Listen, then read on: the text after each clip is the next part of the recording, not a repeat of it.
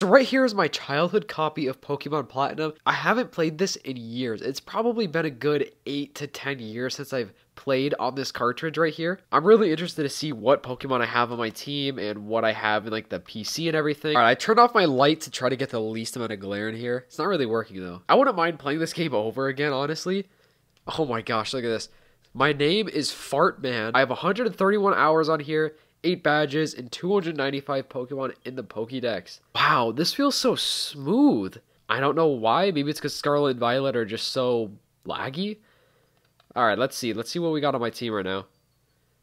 Alright, so I got a level 100 Empoleon.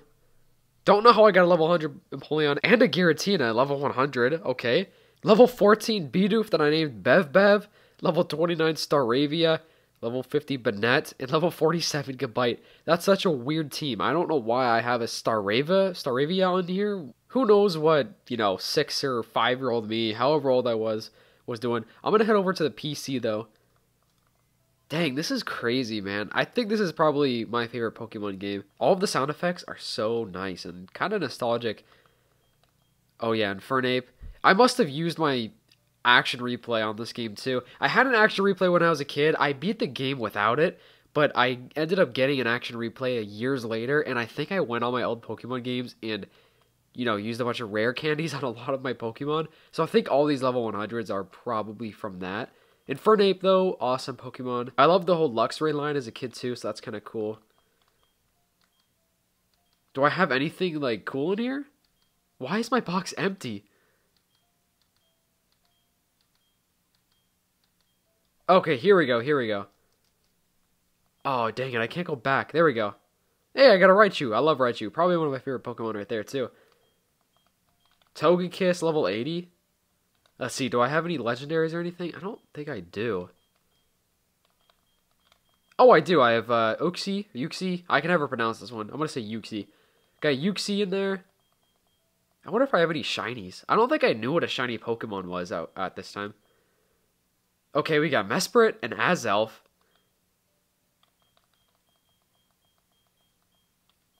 All the little sprites, like the icons of these Pokemon. I love that old style. It's so cool. I mean, this really isn't that old. This is like, what, 2008? 2007? I can't remember when this game came out. Alright, yeah, it was definitely 2008. Moving on to box 3. I don't think I have anything that exciting in this box. Just a bunch of random Pokemon that I caught. Check out box 4. Also, if I'm missing anything, comment down below if I missed like a cool Pokemon or like a shiny or something like that. I don't think I have any shinies, but alright, doesn't seem like I have anything in box 5 that crazy. So, move on to box 6. Okay, this is the one we saw. I don't have that many Pokemon, surprisingly. I have 3 legendaries in here. Don't know how I got the legendaries, but I have them. Alright, let's go walk around. Dang, I love this style. Dang, the music is crazy. Oh, I remember this area really vividly for some reason. This rock construction area. Nostalgia is so weird when it comes to video games because it's like you're revisiting a place that you walked through, I guess I'll say, years ago. It's just such a strange feeling, but it's a good feeling. Dang, I really want to play this game over again, honestly. I don't want to reset my save file though, so one thing that I don't like about the new Pokemon games is how wild Pokemon look. I loved running through the grass. It's so nice, right? Alright, let's see. Oh, I got a Machop. I guess I'll fight him with my level 100 Empoleon.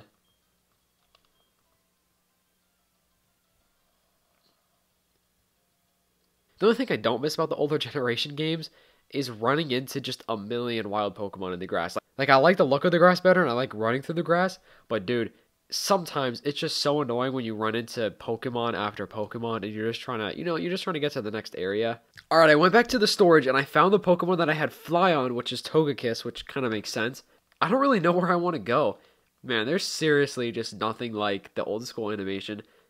I keep saying old school when it's like not that old school, but it also is. Like I'm sure the kids that grew up on like Pokemon Red and Blue and everything are like, bro, this is not an old school Pokemon game. But to me, this is kind of an old school Pokemon game. I think I was 6 years old when this game came out. I don't know what happened to most of my childhood Pokemon games. I used to have a lot more, and then I think I sold them on eBay or asked my mom to sell them on eBay like when I was probably 10 or something. Definitely regret that. I wish I had them still. I currently only have Pokemon Black and Platinum for the DS. Like I have like, the Switch Pokemon games or whatever and a few on the 3DS, but some of the old school ones though, like I don't have any of them. I literally only have Platinum and Black, which are two great games, and I am super happy I have them still.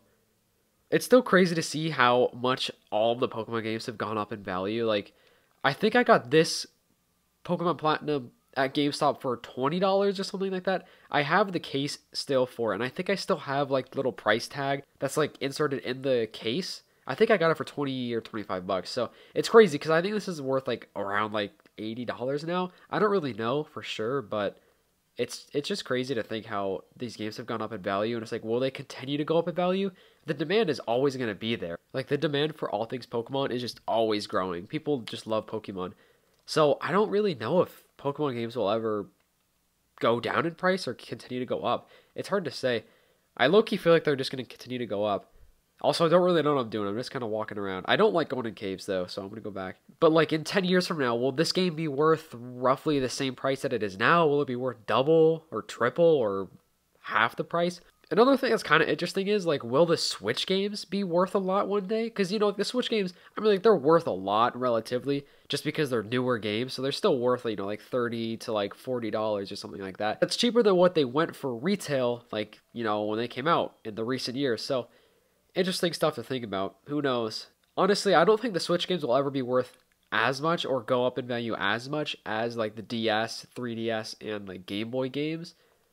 Or GameCube and stuff, but I'm just talking more of like the mainline series stuff.